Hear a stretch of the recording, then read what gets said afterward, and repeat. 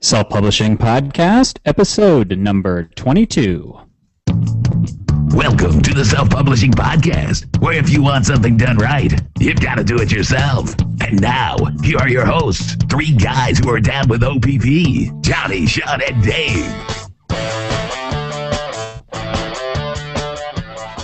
Hey everyone, welcome to the Self-Publishing Podcast, the podcast that's all about how to get your words out into the world without contending with agents, publishers, or the other gatekeepers in traditional publishing. I'm Johnny B. Truant, and with me today, having fun with technology as always, are Sean Platt, the culprit, and Dave Wright, who is here on time with no problem. Innocent bystander. Innocent by association. I love how there was a problem today, and Johnny's like, well, you just got to open up the secret porn window. Actually, Dave made that translation. I said open up an incognito window, and Dave's open up an incognito window. You know, that window you use when you're looking at porn. So What's this porn thing? I have no idea. It's on the internet, you say? Just That's open what up I've a heard. browser. It's your homepage, right? No. That's what I've heard. Yeah. So today we're going to have a little bit, in a few minutes, we're going to have Paul Wolfe on. Sean, give us the 2-minute version of what we're talking to Paul about. Well, Paul's one of the smartest video content marketing guys I know, and he has a small business that's all basically video based. His main source of lead gen is YouTube. And while it's not a direct crossover for authors, I think there's a lot of crossover there and a lot to be learned, because I think YouTube is one of those areas where a lot of writers are actually they automatically assume YouTube isn't for them, and I think that video is really, really strong, and it's only going to get stronger, and it's a great way to bond with your audience. I mean, we're doing these hangouts and we're putting them straight up on YouTube. It's one way of, growing our reach through video, and I think that Paul can teach us and everyone listening a lot about video and way to optimize our YouTube channels and reach new fans. That sounds like a lot of work. Yeah, this whole writing thing is just too much. I thought it was easy. And I'm going to end up doing it too. You guys are going to be like, go spiff up the YouTube page. Asshole. Because it's true. Well, nobody wants to see me on the web. I mean, most writers kind of look like me, fat and pasty, right? Yeah, but I don't think they're going to see you naked. I think they're going to hear your ideas. Well, that depends what time of night they tune in. Do you subscribe to that magazine, Fat and Pasty? They had a good issue. They canceled my subscription. Too many letters Fat to and the pasty.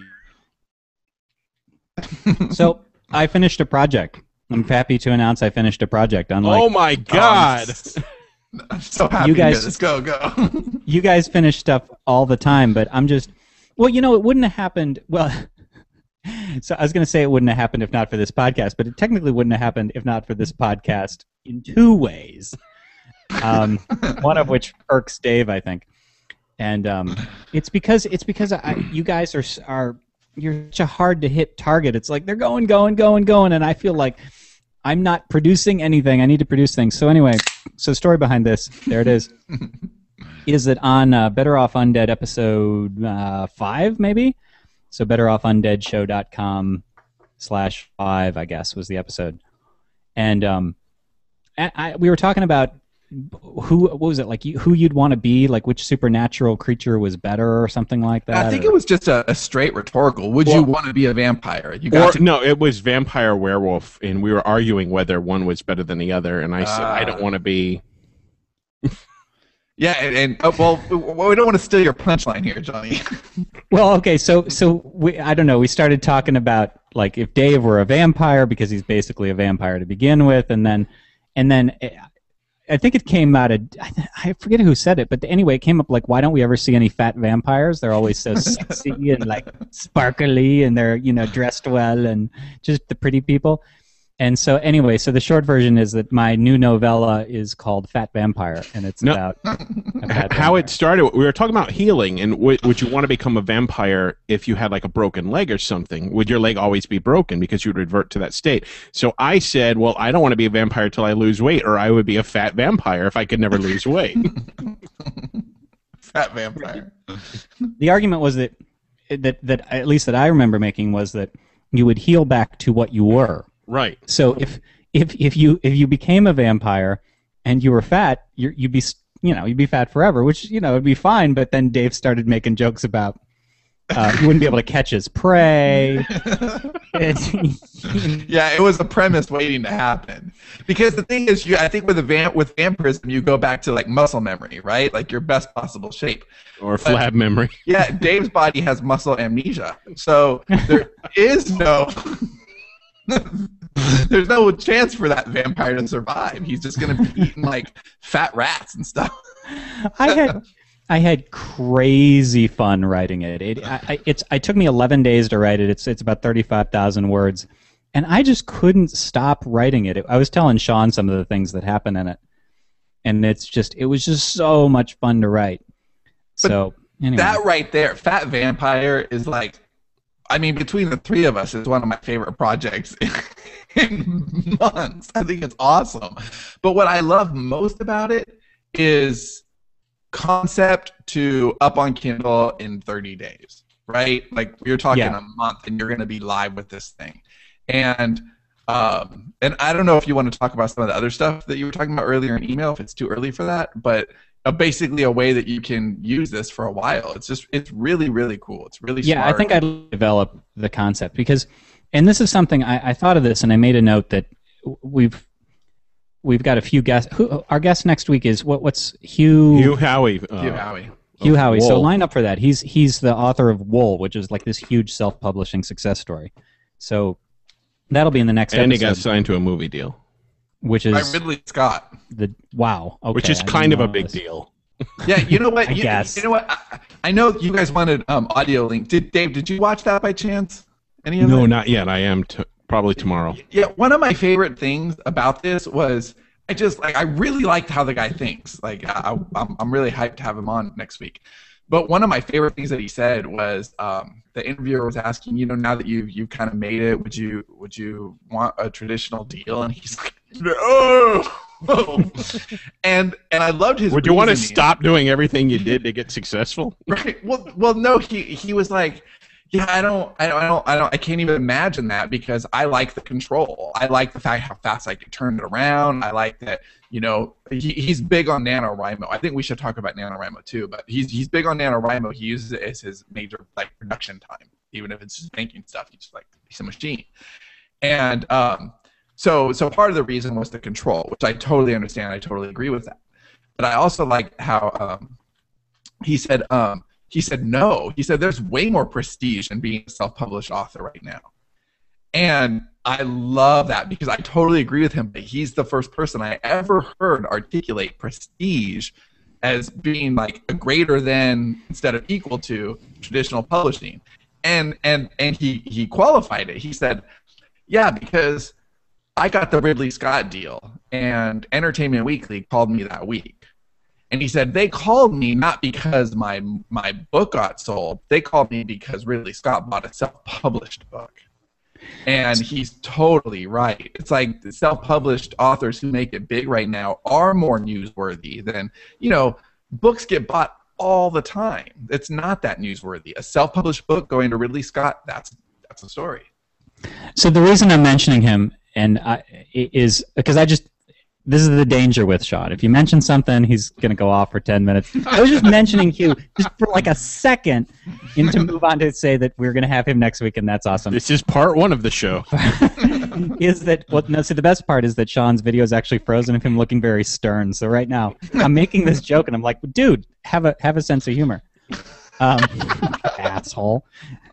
Anyway, so what I was going to say is that I made a note, and I'd like to talk about the difference between premise and plot and setting and all of that, because the idea of the fat vampire was, I think, a good premise, but that's not then go anywhere. Like you have to have a plot, and so that was interesting figuring that out. Unfortunately, it came easy. I just love the novella format. I was able to come up with an idea for the plot and go from one thing to another easily. Did you outline or pants? I outlined it, but very, very vaguely, because I didn't want him. What I didn't want to do is, with the title like Fat Vampire, I didn't want it to be like insulting, because I don't have a problem with people who are overweight. It's just a funny concept. Right. Except for Dave. Did you check in with anybody?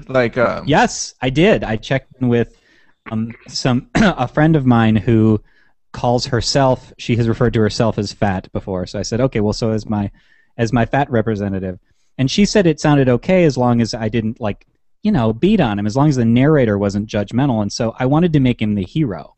Yeah, but you don't write with judgmental narrators anyway, right? No, but there is that danger, and I don't. As much as I want to be fearless as a writer, I don't want to be a total dick either. Right. So I do have one quick question, if you guys don't mind answering one before we get Paul, because we told him we're running a little bit late. Yeah, sure. So this is for me, but I think it would be applicable for anybody listening to this, and it's apropos for me at this time.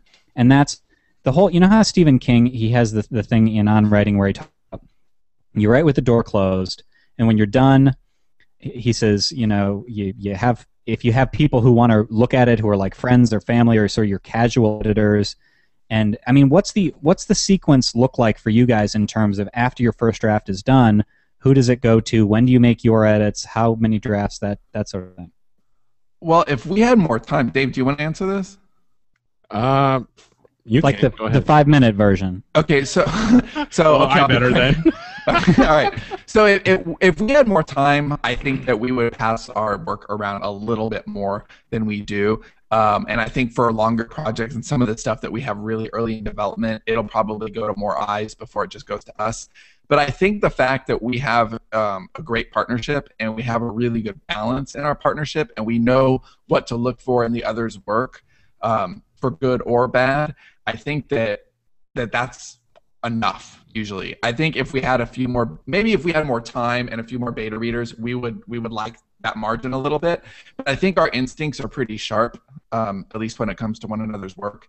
And we're both pretty unafraid. I mean, Dave will eviscerate something I wrote if he doesn't like it, or if it's sci-fi or something. So yeah. But like, at what point would you let somebody like Sean? Does your wife read your stuff? I read it out loud. She never reads anything. I read it. He locks her in a basement and reads it outside the door. She's bound to a chair while I read out loud. So which version do you read her? Do you read her one after it's gone through several rounds of edits? Do you read her the raw? I would never send anyone anything raw. In fact, Dave's never even seen raw. Dave's seen rough from me before, but I prefer to send stuff polished. I prefer to send stuff to somebody else after I've been over it 3 times. After you've been over it? After I've been over it 3 times, yeah. So you 3 times, and then you send it to Dave. So yeah. It's edited like what, 5 times or something? Like 8 probably. Yeah, our copy gets scrubbed. I mean, even between us, like it's been through 6 times just by the time Dave and I are done with it, and it goes to the editor. So then the editor is doing, and then it goes back to Dave. So it could be as many as 10 times. Like, it's a lot. Wow. All right. Well, we better get Paul on. Hey, Sean, I just paused it really quick. Your video and audio sucks again. Is that Dave? Is it the same for you? Yeah, he's. You're very stuttery now. Stuttering. Because we Paul, and I don't want to wait. And by the way, this is on YouTube. I'm not going to worry about it, because talking more, you'll be talking less. But we should figure out what that is, because it's the same as last week. It's just my internet connection. I mean, I moved to Time Warner, so I don't know what else I can do. But I don't even have internet on my laptop, which is right next to the desktop. I'm only on right now because I'm plugged into the Ethernet. So I don't know what to do about it. Okay. Well, let me get Paul on, and mindful of the fact that we are still live on YouTube, although I am paused. I don't have contact info for him. I don't have. Can you email me something, or? Oh crap! Like, how to add him? Yeah, he said he'd send you his circle information. Oh, okay. Well, I don't.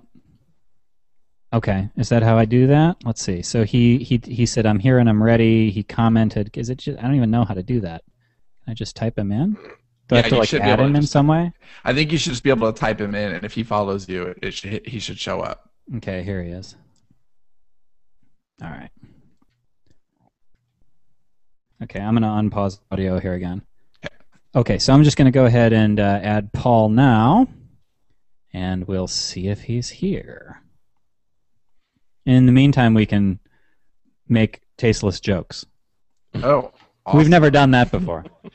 We should encourage Paul to swear a lot because he's English and it just sounds cool. Oh, it does. It's like in The Matrix where the what's the French Merovingian guy? He's like, it's like wiping your panties. Well, what does he say? wiping your ass with silk. And welcome, Paul. Hey, on that note. Hey, Paul. I'm Johnny. Nice to meet you. Hey, Johnny. And Paul, I assume you are. Paul, Johnny, Paul, There Johnny. you go. There you go. So, Sean, why don't you do the intro because you... Did you unpause on the recording? I did. Yeah. That happened when he said, okay, I'm unpausing right now. Didn't It hear was that. about a minute ago. Paul and I have talked a few times on Skype, and I always walk away feeling two things. That there's so much I could do with video, and hating myself that I don't have time to do it all. So I will say that I have taken action on 0% of the stuff Paul has told me. Awesome. But it's all good stuff. And what I really like about Paul is he's really built a cool, legitimate business in a very niche space by using YouTube for lead gen. And I think it was maybe our first conversation ever. And he said, yeah, my first objective, my goal, my only goal when I get people on YouTube is to get them off of YouTube. And there's so much truth to that. YouTube is just a conduit. It's just part of a larger whole. And I think that YouTube is something probably more than any other social media channel, authors don't use it. They don't know how to use it. They don't, even if they're making video, I don't think they're probably optimizing it. But I mean, just in our case, we've got 2 podcasts that we're both doing Hangouts for, so we've got YouTube stuff there. Dave and I are, ridiculously behind on making trailers, but that's something we want to do. I've got a Hangout plan coming up with the digital writer. Those are all ways to bond with an audience. I think book trailers are one thing. That's a more of a specific animal. But I think just using in this kind of capacity to bond with readers, I think is great. And what's Paul's business? I don't think we said. Can you hear me, by the way? Yes. Absolutely. Cool. I teach the bass guitar on the internet. Cool. So that's the background to what I do. And when I started out, but I'm a writer. I hate making videos. It's a pain in the arse. I really can't stand it. But I wrote these articles. I was following a model. This is back in the day. Following a model. It doesn't matter what model it was, but it said you start out, you write 30 high quality, keyword optimized articles, blah, blah, blah, blah, blah. So, I've written novels, screenplays, writing's not a big deal. So I wrote these articles, and I was getting absolutely bugger all traffic. I mean, I looked after 6 months. We're talking like 3 visits a day was my average, or something like that. In 6 months, I'd built a list of 20 people. Whoopie fucking do, it was totally crap. Anyway, so what happened? I was taking a course with someone on because I wanted to put a non-fiction book together, a bass guitar book. And I was going to sell it as an ebook and sell it from my site. And I was taking a course just on the psychology of info products and stuff like that. And I had an assignment in that course. And the guy taking the course said he wanted everyone... It was either to write a detailed article or to create a 5-minute podcast or to shoot a short video.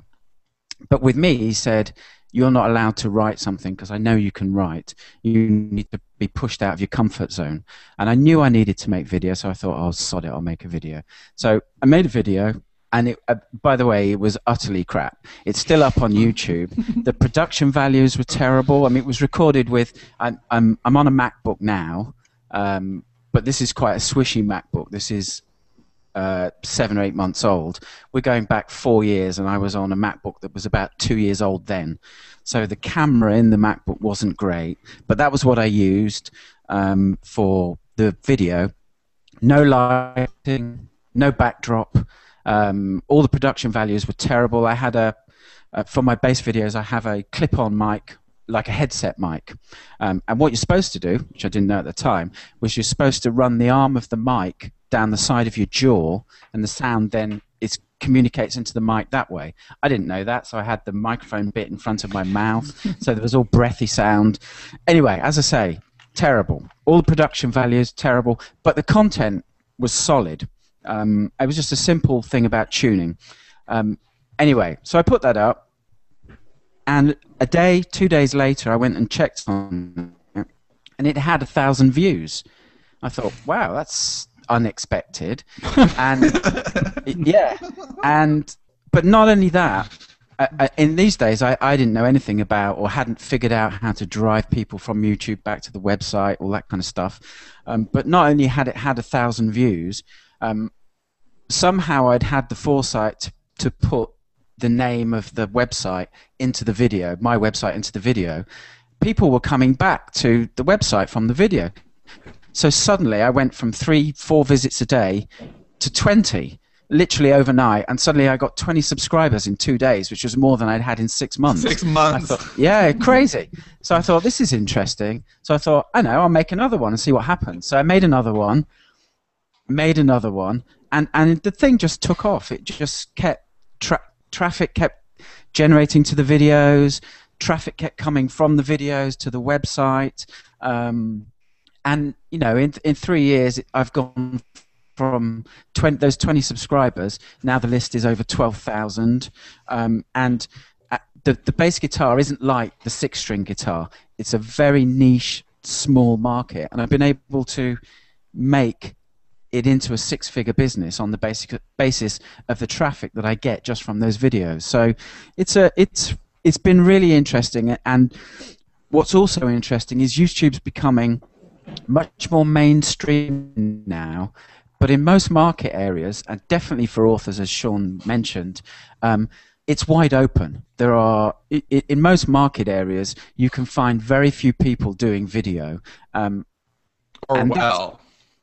Well, at all. Even if they're doing it, yeah. Yeah, but I mean, and I think a lot of it is there's a lot of moving parts to video.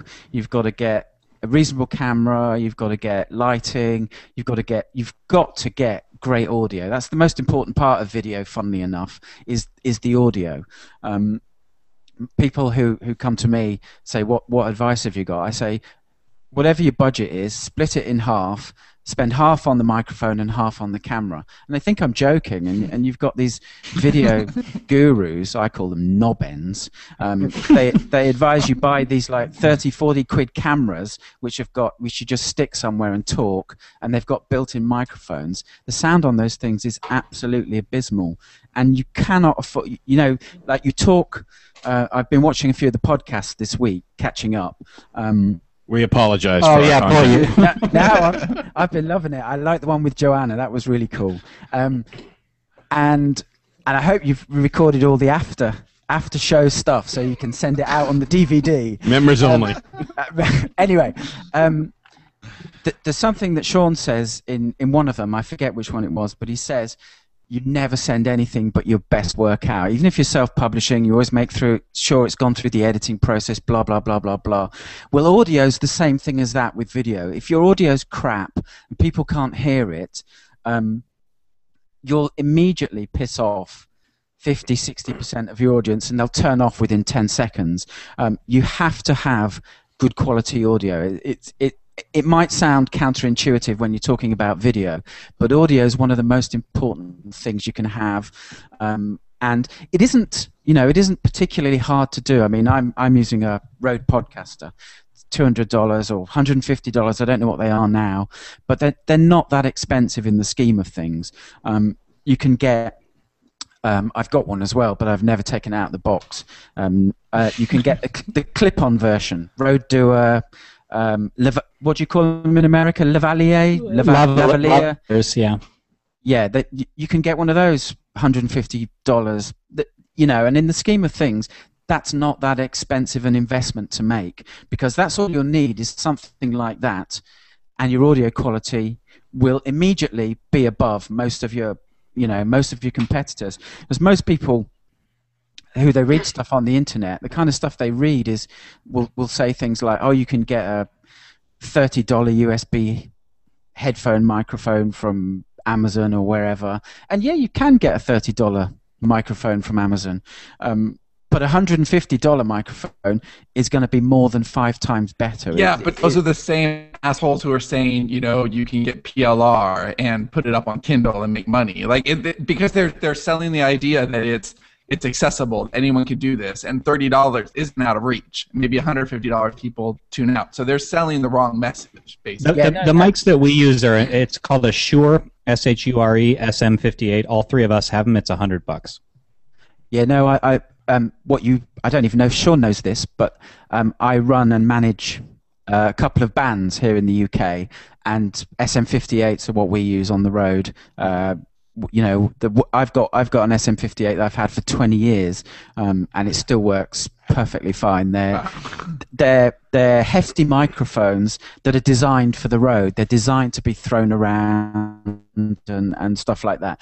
The only thing with the SM58, and I don't, perhaps you guys can tell me, the one that I've got, you wouldn't be able to connect up via a USB port, so you need a mixing desk or something like that. But maybe that's changed. I mean, I've not brought one for several years. Yeah, just as a side technical note on this, we had Dave and Sean both. So I'm plugged into a mixer board, so I use the XLR, the native output for the mic. These guys put it in through USB, and I'm sorry, I'm resisting the urge to make a joke there. So I did too. So originally they had a cord that was you plugged one end into the back of the mic here, and the other end went, and there was a lot of noise on that. That was cheap. That was like $30. But what they have now is an adapter piece. I think it's about that long, and it's a USB. It's like a signal converter. And right, stop it, Sean! Damn it, stop it! And that was like $100. So $200 for audio for these guys. Yeah, I mean in the scheme of things, it's not that massive an investment. I mean, I brought my camera when I realized that video was starting to have results. I brought a decent camera. I spent £500 on it, which is about $800. You could probably, that was 3 years ago, by the way, so you could probably get the same camera for like $200 now. So the equipment's not that expensive, but you've still got the moving parts. You've got to learn how to use, if you're going to use live action stuff, if you're going to actually film yourself, you've got to learn how to light yourself, things about backdrops, where to position yourself. You know, it isn't something that's intuitive. You cannot just stick a camera on a tripod, get someone to press record, start talking, and come out with a good video. You know, it's a little more difficult than that, but it isn't that difficult. And I just kept making videos, and I found a way of tying in making videos that I could put on YouTube to attract people to the website, with making extended versions of those videos with extra content that went to people who'd subscribed to various things, you know, and actually bought paying products. So I found a way of killing 2 birds with 1 stone, which was quite good, because it meant I didn't have to make extra videos. So Paul, how? Because I'm thinking of our situation. We're basically, we broadcast these, and this all started because we used to connect just on a group. By the way, I just read the. No, thank you. Read the headline. Very few people who get the "I am the Kwisatz Haderach" T-shirt. Very good. But anyway, we used to do a Skype call, and the reason was because we wanted the verbal cues. So we were recording the audio. I'm sorry, the visual cues. So we were recording the audio, but with 3 guys, sometimes you trip over each other. So we wanted the ability to kind of go like this, raise your hand, and I don't remember who it was. It might have been Sean. Said, let's just do Google Hangouts and broadcast them to YouTube. But this is like a side product. Like the podcast is the main thing, and then this is a side product. They are videos on YouTube. We do put like the website URL in the description, but I don't know how well this jives with what you're talking about for lead gen. Since well, just Johnny, what if we cut them up? What if we cut them up into funny segments or something? Where that's on you, motherfucker. Let's just go back 1 step before we go forward. So you're talking about using video as lead gen. Is this for potential readers for the various fiction stuff you've got, or for self-publishing people? I don't know if you guys have got a an idea down the track to take some kind of self-publishing course and teach it, or create an info product or something? I think what for all are of the us, goals? we'd rather just write more fiction because, Agreed. yeah, you know, I don't think any of us want to do that. I think Paul, we're all just so you- very willing to share, but Yeah. we don't want to build a product. Yeah, Paul, no, just so no. you have the universe here, basically we have this podcast, which we recognize we're speaking to writers, which is, you know, that's the classic fallacy with people is to, you know, write-ups end up speaking to writers instead of the people who read. So we launched a second podcast called Better Off Undead that's about the horror sorts of things that we write about. And so we, for instance, there's a Google Hangout that's named the same thing as a podcast episode that's named Fast Zombies versus Slow Zombies. So I guess my question is, do you think that that sort of thing, we're just putting a podcast recording about zombies, is effective lead gen for us as authors? Well, there's two parts to lead gen, irrespective of how you're doing it. One is, in those podcasts, are you at any stage setting up something that you want people watching to do so that you actually... No. Right. Well, that's the We first thing. fail at that. That's an epic fail. If you don't put a call to action in, it's very hard for people to actually take action and do something. So you need to work out how you can put a call to action in. So that's one part of the lead gen side. The other part is getting the content, whatever it is, whether it's podcast, video, transcript, whatever it is getting it in front of the potential target audience that you've got in mind, which is people who like, you know, the kind of fiction that you're talking about. That's kind of a content marketing thing. And if it were me, I think Sean's along the right lines with chopping bits and getting 5-minute, 10-minute sections that then you can perhaps title with the kind of long tail keyword phrases, so that those clips then actually may turn up in a, you know, someone like, let's say someone who's into zombie. I haven't read much zombie fiction, so I'm not an expert on it, but I've got a memory. The last Stephen King book I read was The Cell, and the kind of the bad is in that kind of zombies of a sort, aren't they? Yeah. I'm assuming, yeah. Yeah. Okay, so let's say you talk about the zombies in the cell at some stage. There must be, because Stephen King, you know, the most popular author in the world, etc., there must be a ton of people searching for information on that, whether it's whatever, just typing it in. So if you talked about that at any stage for 5 minutes or 10 minutes in an episode, that should be cut out, put as a separate, its own separate 5-minute, 10-minute segment, whatever it is, given an appropriate title, and topped and tailed with like a graphic, just a simple, you do it in Photoshop in like 20 seconds, that says, this is part of a bigger podcast, click link underneath the video, and you put a link underneath the video which sends them to the main podcast. So if they enjoyed that segment, then they go to that. Hopefully then you've got a call to action in that main bit. And so if the way that consumption of content works, if someone finds like a 5 or 10 minute segment, listens to it, stroke watches it, goes, yeah, that was funny, I learned some stuff, I like what these guys are doing, which if you go and put your copywriting hat on, that's the know, like, trust part of the selling equation that you're establishing, but you're doing it a different way. You're doing it with entertainment rather than with you know, trying to write educational content. So if they do that, they find it, they go back to the big podcast or the where you've linked and said, here's where all the sections of this week go together. They watch one of those. If they enjoy it, 2 seconds, Dave. If they enjoy it, then there's a chance they'll take the call to action, whatever that call to action, whether it's to get on your list for fiction or go and check out a sales page of one of your books on Amazon or something like that. So in essence, making a shorter video, it's a lot better for searching, because people are more like, if they're searching zombies, Stephen King or something, they're more likely to listen to a 2 to 5 minute video rather than an hour-long video. So that really is a great great idea you just gave Yeah. us. The other part of that, if I can just cut in before Sean does. Yeah, no, please. Yeah, we fight that battle all the time. I know. Asshole. I've seen. If I've not watched one of the undead podcasts yet, but I watched 4 or 5 of the self-publishing ones over the last week or so, just to get an idea of what I'd let myself in for, and you still came on. Yeah, of course I do.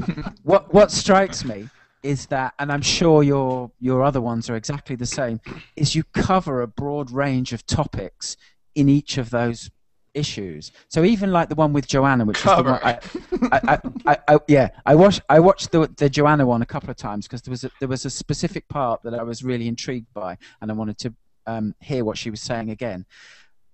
But taking the Joanna one as an example, let's say you were trying to attract people who wanted to self-publish. There's about 5 or 6 5-minute segments that you could take from the Joanna episode. I think it was episode 18, and put those as like little teasers. But then the benefit that you get from doing that is you can title that teaser with the appropriate keywords that might be then that 5-minute section might then be returned in the kind of search that someone looking for that information would make. Whereas with going back to Stephen King, using that as an example, if you've got, let's say you talk about loads of different zombies in different fiction, you might talk about Stephen King, you might talk about Johnny's Fat Zombie, you might talk about George Romero's zombies, so you might cover, let's say, 20 authors. You can't encompass that in one keyword-rich title for the whole podcast. So people, let's say someone's looking for some kind of article on, or some kind of something to do with Dawn of the Dead, the classic zombie movie. Sorry, not Dawn of the Dead, Night of the Living Dead. If you've talked about that for 5 minutes, then that section should be its own standalone taster. In a way, it's almost like what you do with episode 1 of the serials. You know, you give them a taster. Someone who watches 5 minutes of that laughs out loud because you've told some good jokes and gets the humor, blah blah blah. There's a really good chance they're going to go on and look at some of the other things, maybe subscribe on iTunes, or maybe come and watch the next one. And once that starts happening, you know, you're building up the whole making them a fan thing, and it's much easier to get them to do something then. That would be the way I would do it with the podcast. So Paul, is the major thing based on, it sounds like it's based around search rather than building YouTube community in and of itself. It's like you're trying to catch people who are looking for Night of the Living Dead or something. The way I'm different than most people you'll hear talking about YouTube is there's lots of differences, but one of the main ones is they try and build their channel and their community thing on YouTube, and they say, you know, they get the call to action in their videos is to subscribe to them on YouTube. I don't want anyone subscribing to me on YouTube. I don't give a fuck if no one does. I've never once asked anyone to subscribe to me on YouTube. It's an inbuilt reaction of people who know YouTube. I've got 9,000 subscribers on YouTube. I've never once asked for it. So people will subscribe on YouTube if they like the content. It's just an easy way of organizing the content that you want to see. So that's interesting, though. You have 3,000 more people on a specific opted-in list than on YouTube. Yeah. There's lots of reasons for that. So much more powerful. Yeah, but getting them off YouTube and getting them to your email list, then you can do all sorts. You know, you can do the whole. You know what the email marketing thing's about, so you can do that. But the way that YouTube works for people finding you is that they go to YouTube and most people will either go to look for a specific piece of information, or they'll go to check out their subscriptions. You know, if there's sometimes I'm subscribed to a couple of video guys who are they must be in with Google and YouTube because they've always got the scoops on what's happening with YouTube. And so I always, whenever I go and check my stats or go and check comments on YouTube, I always see if there's any new videos from them in my feed, because they're usually interesting and information that's relevant to me because I teach people about video marketing. But let's move it away from marketing. Let's say you're a horror fan and you found this podcast, you're really enjoying it. When you go to YouTube, I don't know how familiar you guys are with YouTube, but on your dashboard you can see all the videos that the people you're subscribed to have uploaded. So let's say you've got some guy somewhere in America, he likes what you do, he goes to his channel, he goes, oh wow, these guys have got a new thing out, and he goes and clicks and watches it. So that's one way people find you. But the more common way is people go to YouTube and they're looking for something. They're looking for some information or something to entertain them, and they'll type something into the YouTube search bar. That's the most common way that people find you. So that's why splitting the podcast down into manageable chunks and giving each of those chunks a specific long tail kind of phrase title gives you an increased chance of being found in a wide range of diverse searches. The other thing that does, and again, go back to an analogy thing, Sean talked in one of the podcasts I watched about one of the reasons you went for the serial idea was it enabled you to get numbers of books up very quickly on Amazon, so that you won't just we've written for 3 months, we've got one book, so they've got 6 books suddenly in a 3-month period or a 2-month period of stuff. Well, chopping the videos up does the same thing, because YouTube there's a thing called the YouTube Creators Playbook, which is a document that YouTube produce where they talk about the things that they want to see their content producers doing.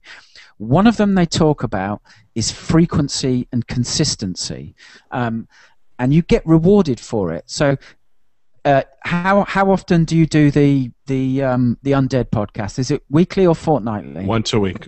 Once a week. Okay, so you put that up. So that's good anyway. You're already better than a lot of people who think doing video marketing means making 2 or 3 videos in a year and that's it. But if you chop that up and let's say for each one you can get 5 things from it, YouTube won't see those 5 things as related to your main thing. So what it will see is each week you're putting 6 videos up. You'll have different titles, different keywords, and it will reward you for that, and it will start returning you in more searches. So more people will find you. Hopefully, more people will watch you. Some of them won't like you. You know that you know this by now. Most of know the deal. Not everyone likes you, and so you'll get some haters and some flamers. That doesn't matter because you can just delete them and block them and just tell them to fuck off. So you don't need to worry about them. But by doing that, what you're doing is you're massively increasing your footprint on YouTube, and you're massively increasing the chances that people who are interested in the information you're providing in those casts will find it, not through watching a complete thing, but by watching a 5 or 6 minute, segment. It's a Stephen King fan would be the typical one. Oh, I see what these guys have got to say about the zombies in the cell. And maybe 80% of the people who find it won't do anything else. Who cares? It's the 20% that do that are important, and then you push them further down the line, you get them to watch a bigger one, and you get them to do something like subscribe or whatever it is, whatever the call to action you guys are deciding the 3 of you need to jointly put in. But it needs to be there, because if you don't tell people what to do, most people are like sheep. They won't do it. So, For some reason, I feel compelled right now to mention that you can go to howtobelegendary.com and get my manifesto, How to Be Legendary. By the way, is and always will be free. Check out the pilot episode. If you guys were impressed by 9,000 subscribers, I just looked up our stats. We have 44.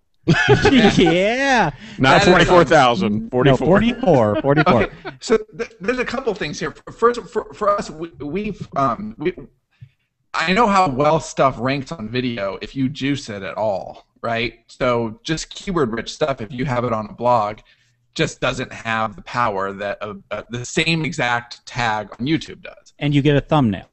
Yeah. So this is an area that we could really maximize our press releases, guys.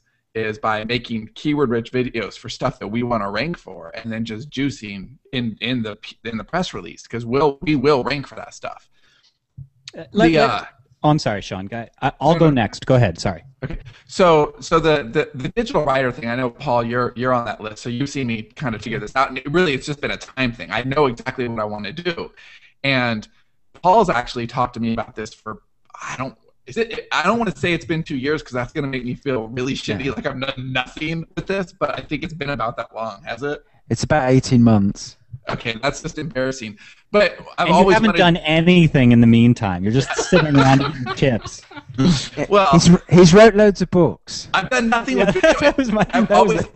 I've always really felt powerful that the video has this power that we're just not tapping into. So hang on, important point. Important point. Sorry, that was a joking aside. He's wrote lots of books, but actually, before anyone thinks, if anyone's watching and thinking I could do this, the most important thing before you do anything like this is to make sure you've got something there on the other side. So when people get there, they go, this is good. There's no point marketing anything if you've got a turd the other side. Yeah, no, that's totally true. So the 18 months was necessary. Because, definitely. You needed to put the stuff there and blah, blah, blah. And I remember the first time I talked about it, and I was kind of breaking down the model, which is exactly what we're talking about now. Getting videos and shooting them into little pieces. And I was actually talking about, and Dave's always bored when I'm talking about this particular thing, but Johnny, you might like it, where basically it's a way to get a rough draft of a full book, where you're doing these videos, but because you come really close to your authentic speaking voice, if you get those videos transcribed, that's clean rough draft content. Yeah, I noticed that YouTube transcribes. It does an on-the-fly transcription of these as well. So it's like I didn't know that. Yeah, really? it's like a interactive. I mean, it's right under the videos. Go check them out sometime. It's kind of cool. They get it I wrong. Didn't know that. That's cool. It's close enough. It's actually really funny sometimes, some of the things you watch. I had one guy comment on one of mine saying, everyone, you must put the transcript on and watch and listen. And I did, and YouTube fucked it up totally, and it sounded hilarious. I have a funny transcription story. So John, I don't know if I've told this before. John Morrow, friend of mine, marketer, writer, he uses voice transcription for everything, and he said that he accidentally tweeted once. He tweeted, "Nuke Iraq." Because his voice software got it wrong. Nuke Iraq. That was it. That was the whole tweet. So here's the question I was going to ask earlier. And by the way, I feel the need to point out that I think it's really, like, you guys see what Sean does here, but there's like a bunch of stuff you don't even see that he's doing. And I think it's really funny that you are genuinely like feeling bad that you haven't been doing video marketing. So, but here was my question, Paul, was authors who do a podcast, we got videos anyway, but what about the average person watching this who currently they're writing? Like, do they just start making videos about things that are in their, I mean, how would people get started with this for the average person? For me, and this, Sean knows this, I don't know how much he shared, but I've written, as I said earlier, I've written on and off since I was 12, and done some novels, screenplays, some stuff like that, and been really inspired by watching what he's been doing over the last year. And I'm just starting out, and I'm planning to get my first Kindle story. It'll be like a novella, like you were talking about with the zombie things, although it won't be zombies. I'm hoping to get my first one up by Christmas. So obviously one of the things you need to do is build an audience. So one of the ways, once I've got 3 or 4, one of the ways I've thought of doing it, and this is totally wide open. There's no. I looked around earlier today. My kids came home from school, and I put them on the Nintendo and said, "I've got to do a bit of research, guys.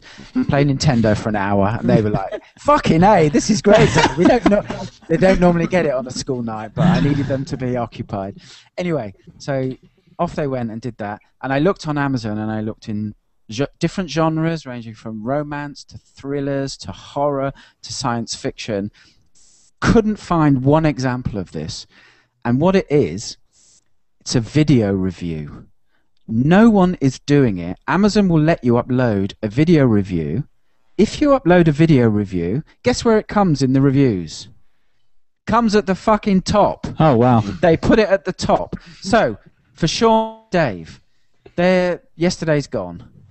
I can't even say the word. It's too late. Apocalyptic fiction. The two books that stand out to me in that genre, not that it's a genre I know a massive amount about, is The Stand by Stephen King and a book called Swan Song by Robert McCammon. Swan Song was a big inspiration. Yeah, it's a great book. I went and checked both of those books out. The Stand has got 1,200 reviews on it, and Swan Song's got nearly 700. If you guys went and put a short video review at the front of that, you guys would be at the top. And what you have to be careful about on Amazon is they really don't want you to... You can't put a review up that's self-promotional because you'll get it taken down. But, and the caveat is I've not tested this, so I don't know. So it needs to be tested, but it's something I plan to do. If you introduce yourself, you could say, hey, I'm Dave Wright, writer of Yesterday's Gone. I'm here to review Swan Song, one of my all-time favorite books, inspired me to be a writer.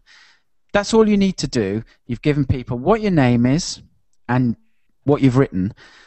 It's enough if someone enjoys the review. They might go, hey, this guy says he became a writer and he's written this book. I might go check that out. Now, for all I know, you might get nothing from it, absolutely zero. But it wouldn't take long to create a short, reasonable quality 2 to 3 minute video. Wouldn't need to be anything more than that, talking about the book that they're interested in. What you might find is you get drive-through traffic from that. I don't know for sure. So that's one thing you could do. You know, there must be the thing with most writers. I'm sure you guys are the same. Most writers are voracious readers. So we all read a shitload of books. So if you found it worked, you could probably think of 20 books that you could immediately go out and do one a day, do a 2-3 minute review, get them up, and remember, those reviews come at the top of the Amazon review chart. So it's the first thing anyone sees if they scroll down to the reviews. It's wide open. No one is doing it, I guarantee you. You gave me a version of this idea over a year ago when all we had up was Available Darkness. And you're like, yeah, you got to go to their, shoot a video, go to the Facebook page. And I told it to Dave, and he's like, that's a great idea. And we've done Wait. much with it. Dave said that was a great idea? Yes, I did. And Yeah, you like this one. Because I'm imagining Dave's head blowing up here. we did, but it's one of those things that, you know, we didn't make time to do, and it's a matter of... That's just the first part of the thing that I would do. So that's the first thing you do. Then you'd make another copy of the video. You have to, I think with Amazon, you'd have to have different content, because one of the terms of service with Amazon, when you upload a review or anything like that, it has to be unique. It has to be unique, and they own the copyright for it. And if they find stuff elsewhere, they will take your stuff down, which would be a disaster if it was working. They also want to... I looked into this actually when Sean mentioned it, and they won't allow you to watermark it or put a URL or anything like that. No, you can't do anything like that. So, and probably that poster behind me would probably have to go. Probably. You'd have to watch out. Put up Team Edward again. So, anyway, so that would be the first thing you do. You make a short one for Amazon. Then you make a longer one, which goes on your blog. It goes on YouTube, and you find places, like there must be, let's take The Stand, there must be fucking Facebook pages about The Stand or about Stephen King. You find as many pages as you can like that, where people are, who be interested in the thing, and you go and stick it on that. And this time, this review has got contact details or details so that you can get to either your author page or to your book listing on Amazon. So that's the next thing that I do. The next thing I do is, if I was building a list, which obviously we all should be doing, if something like this could be a great way to help build a list as well, because although there are some people who are like, will read cross-genre and read in different genres, most people tend to read in quite narrow genres. So if you're putting up something that's similar to your book, there's a fair chance that you'll attract people who like that kind of stuff, want to hear about other books like that, because the people you really want to attract aren't the people who buy the odd book here and there. You want to attract the guys who buy 4 books a week or Junkies, 5 books yeah. a week. Yeah. And those guys are always looking for recommendations. It's the whole word of mouth thing. And so let's take an example. Let's say we've got some 19-year-old kid in America who reads kind of dark horror, fantasy, that kind of stuff. He sees your review. Let's say he sees it on Facebook somewhere because he's a fan of The Stand, and he likes the review, and he thinks, oh, I'll check these guys out. He goes back and sees you've done other reviews. One of them is a book that he's not heard of and not read, and he goes, oh, I'll go buy this. He enjoys it, confirms the fact that he's got similar tastes to you guys. There's a fair chance that at some stage soon, especially if he's signed up for your list, he'll buy one of your books and try one of your books as well. And that's what you want, is you want to get these guys who buy lots of books to know about you. And it doesn't matter how they find out about you. What's important is they find out about you, and then they get on your list, and then you can tell them, oh, we've got this new, like Dave does with the newsletter, we've got the new zombie book coming out next week or whenever it's coming out, so that the people in the audience know something's coming, so you can build some buzz, build some anticipation, so you can get sales on the first day, that kind of stuff. But that all helps with the rankings and the listings. It all feeds into the goals that you've got. And every time you put up a new review, you just send you embed it on your blog or your website as well, and you send an email to your existing list and say, hey, we did another review today, you might want to check it out. Because if they watch that review, what they're doing is they're engaging with you. Again, we're talking about building the know, like, trust. If you're giving them a review, it's giving them solid information, entertaining them, giving them a good recommendation, whatever. That all makes the process of saying, hey, we've got this new story out there, here's the link. It makes the clicking of that link that much more frictionless. So that would be how I would do it if I was doing it, rather than a podcast. Who wants to do the Birdemic review? Oh my Who's got god! dibs? You can do video reviews on Goodreads, can't you? I had a look today. Goodreads isn't something I've spent much time on. I couldn't see where you could do it because I was looking for precisely to say you could do it on Goodreads as well, but I couldn't see where you could do it. So it's possible that you can, but I had a 10-minute scout around and I couldn't find. And the community there is a lot harsher on self-promotion. They would just ream you if you did it the wrong way. Yeah, and this is where at this point I want to ask Dave, because I was joking before, kind of, but I mean, Dave, we talked in episode 20, I think, about the ethical line with reviews and so forth. So does any of this rub you the wrong way in terms of if you're reviewing a book and you're kind of promoting your own thing, kind of? What do you think? I'm a little hesitant to. I don't think I'd follow Paul's advice on putting it on other people's websites, just because it would. To me, it's a little too self-promotional. I wouldn't. I wouldn't say not to do it. I just don't know if I would, because I'm really hypersensitive about those things. No, I don't want to be seen as. I don't want to be seen as being too fuck all y'all. I don't want to self-promote myself to such an extent that it turns people off. Amazon, I would do it if I was.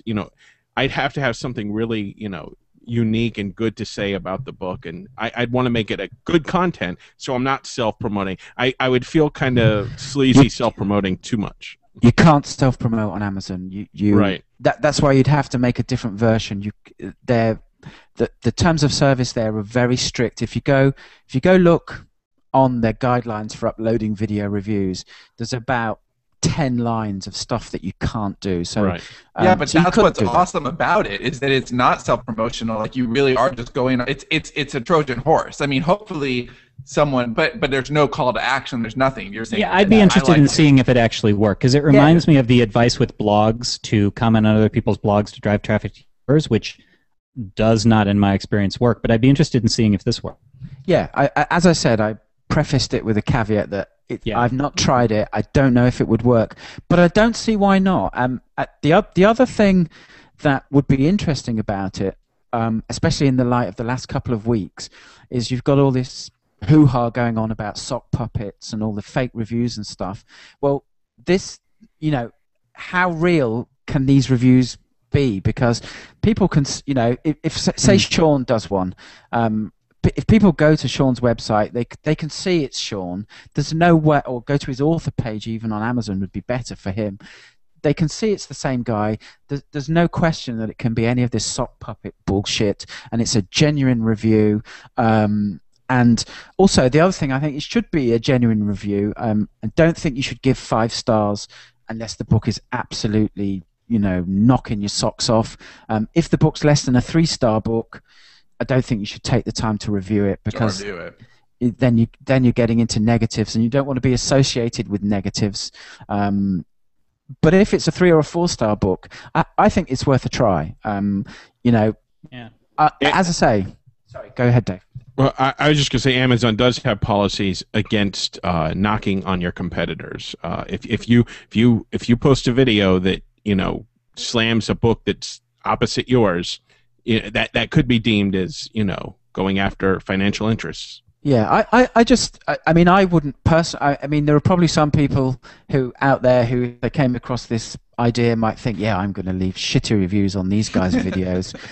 Personally, even if it was something I hated and wouldn't recommend to someone I absolutely detested, even, I wouldn't waste my time and effort and energy leaving a 1-star or 2-star review. It's just. I don't want to go into the negativity side of it, because a lot of writers are struggle to disassociate feedback of their work from criticism of them as a person. It's a common. I mean, hey, listen, I've had the same thing. I think we all have. Yeah, of course we have. So you wouldn't want to go there, because you'd get knockback, because if I saw that on a book I'd written and someone had written, this guy's a total wanker and his book's crap, I'd be over to his website to try and pull it down or hack into it or something. I'd be after him. So you don't want to stir that stuff up anyway, because you never know. It's just not worth it. It doesn't serve your interest at all. Exactly, and people who think it does are just missing the point and wasting your time. It doesn't promote your goals. So I wouldn't do it anyway. But anyway. So also violates our policy of don't be a dick. I want to circle back real quick too. And then this should probably be we should probably wrap it up too. We're at an hour, guys. Okay. So when we were talking last year, and I was saying, do you think this is a good idea? And you liked a lot of it, but your pushback with me was, you can't do a talking head video because that's not engaging enough for people. That's not enough. And I think that's important cover for authors, because so many of us are like lone wolves. We're just, or grizzly bears like Dave. We're just in our caves and doing our thing.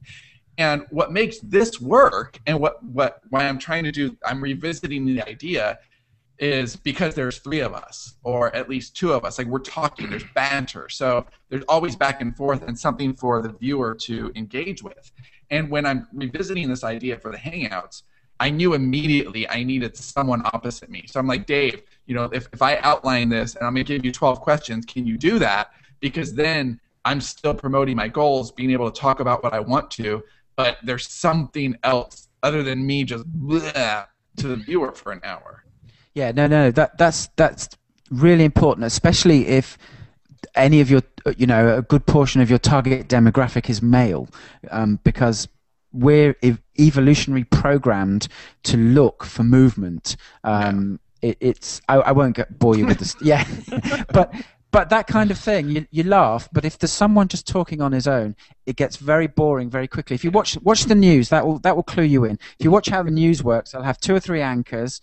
Even if one anchor's speaking for more than about 5 seconds, you'll see him turn his head, and and they change to a different camera.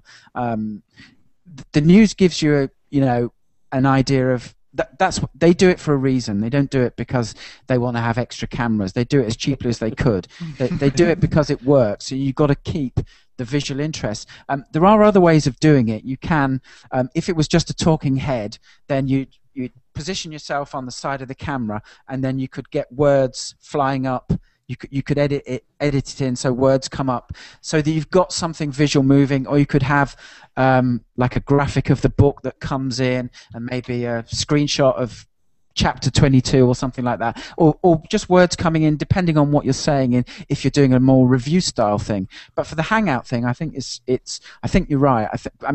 I'm terrible at watching talking head videos. I loathe them, and I will only watch them usually if I can't get the information any other way. Yeah. But as I say, I watched 3 or 4 episodes of the podcast over the last few days to see what to expect and how you did things and stuff. And having the people, and having the other thing is, I don't know how it's done, whether Google does it, whether Johnny does it, but the way the screen is for me, I'm sure it's the same for you, is I've got a big shot of you. Yeah, Google does it. Yeah, right, okay. Well, see, now I've just the big shot's gone to Johnny now, and that keeps the... that's beautiful. I love that it's so automatic, too. It keeps you engaged. I don't like watching videos either, but when I've gone to check these and I'm like, oh, well, I want to keep watching this because, there's Sean and, there's Dave. It's called resetting the viewer's attention. Another thing that you could do to really emphasize it, it's really noticeable when it changes to Johnny because of the color of the wall behind him. Whereas you and Dave have got similar walls, and you've got pictures. Dave's got the curtain half drawn. But I don't know if it's possible. That's the metaphor for his life. No, but if Dave, for example, could draw the curtain all the way across, then when it changes to Dave, it's too small. Okay. But just a simple backdrop or something, a coloured backdrop behind one of you, then makes each of you different. So when that thing changes, it immediately, when it changes to Johnny, the colour leaps out from the screen and it really catches the eye. So it really resets the visual attention span.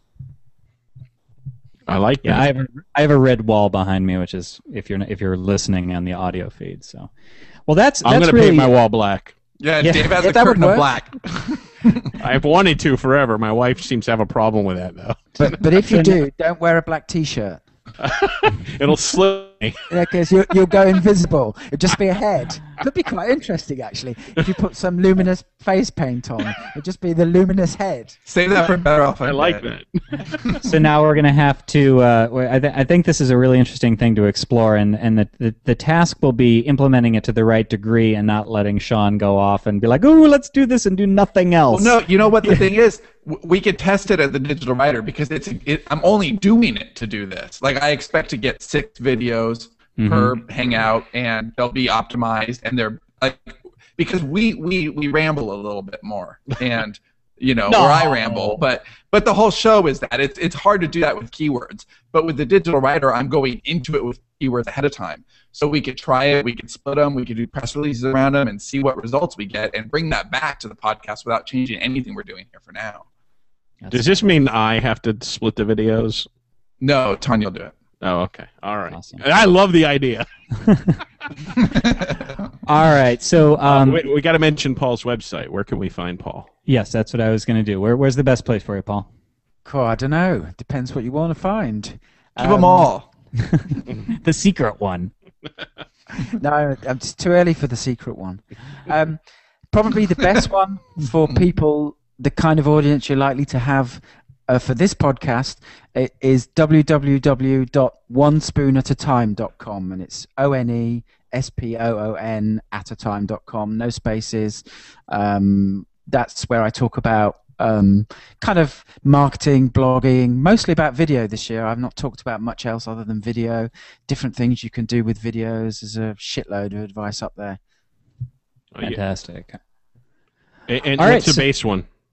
The base one is howtoplaybase.com, but there are hyphens between each of the words. So how-to-play-base, BASS.com. Thank you. All right, outstanding. Well, thank you so much, Paul. I think this has given us a lot to think about. I'm glad that we're doing the video that we're doing, and the question is, how can we do it better? So, because we are drawing some traffic, but it's not. I'd like it to be more, but I'm glad we're doing it. So great. So thank you for being on. Thank you very much. Hey, pleasure. Thank you. I always love talking to you. That's cool. If you've got any questions, just send an email to Sean, and he can email me. Excellent. Okay, thank you. Or via the podcast contact website would be how to contact Sean, too. All right, so this has been Self-Publishing Podcast. Let's go ahead and do a call to action, gentlemen. Mine was howtoBeLegendary.com. We already gave Paul's. Where do you guys want to send people? Available Darkness just came out. We're serializing our first novel, Available Darkness. Episode 1 came out today. It's 99 cents, and it's awesome. CollectiveInkwell.com. All right, and if you have any questions, comments, whatever for us, just go ahead and leave them on. Leave them on the website, selfpublishingpodcast.com, and Paul jamming with the bass, and I don't know, I'm completely Sean messed me up with this visual whatever. Diarrhea. I'm going to have Fat Vampire coming out, but you can't do anything with that yet. That's going to be fun. And do show up next week for Hugh Howley. That'll be really cool, too, the author of Wolfe. So everybody take care. We'll see you next time.